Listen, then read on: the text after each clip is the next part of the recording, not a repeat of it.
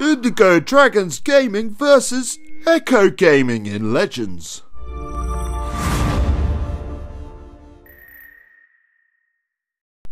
Welcome fellow Clash Addicts, this is Merlin of Indigo Dragons. Yes, we were up against EchoThruMe's, that's Echo Gaming in Legends, and we're going to take a look at that attack. This is Echo's clan, the Scrappy Wizards. It says, welcome to Scrappy Wizards, the Scrappy Kingdom family. And it references the Scrappy Academy YouTube channel as well as Echo Gaming's YouTube channel. And this is the clan we're just looking through there. So leader's somebody called ADM Nemo. And there we go, 28 members. So I don't know whether there's another clan that Echo's also in. I think he's probably got a few clans. But this is the one he's in at the moment. And we came up against him in Legends. Would you believe it? I was just doing my Legends attack as usual, planning my attack, and I noticed that it was at EchoThruMe account, and this is his account now, his profile. Got up to 34,554 in the world there. That's pretty good going, Echo. Well done. And this is his base. So we attacked this base with our super Ye-Witch army, his super archers with Yetis and Witches. And we're going to just start off with 3 Yetis and 3 Witches on this corner there. I'm trying to create a bit of a funnel. 3 on the opposite corner. It's a bit of a ring base, this. So we want to make sure that we get through to that town hall. We've also got the Grand Warden, the Queen, and a scatter shot there, which we should be able to freeze all together, but using the Warden ability early to make sure we get through there and then freeze the scatter shot. We've also got that multi-inferno coming through. That's not good for our witches.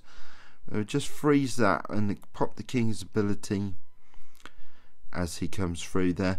And we've got the Wall Wrecker in towards the town hall now, and luckily the Queen has followed it in, and we've got some of the super archers as well, so that's gone down already.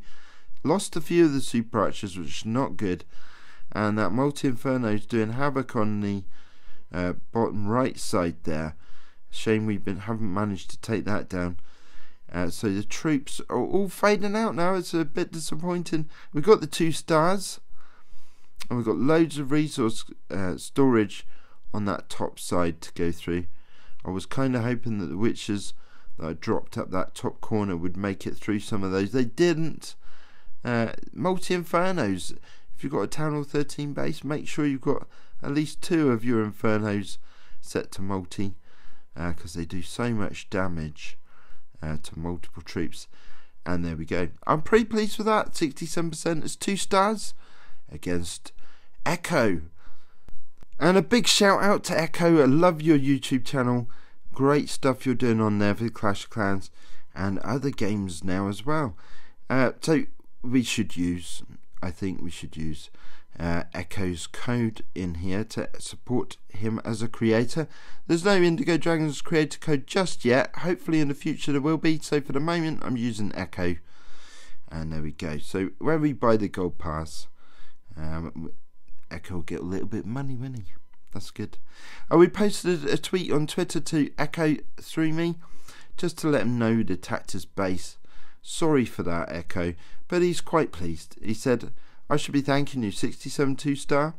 You had me thinking you stole 40 from me.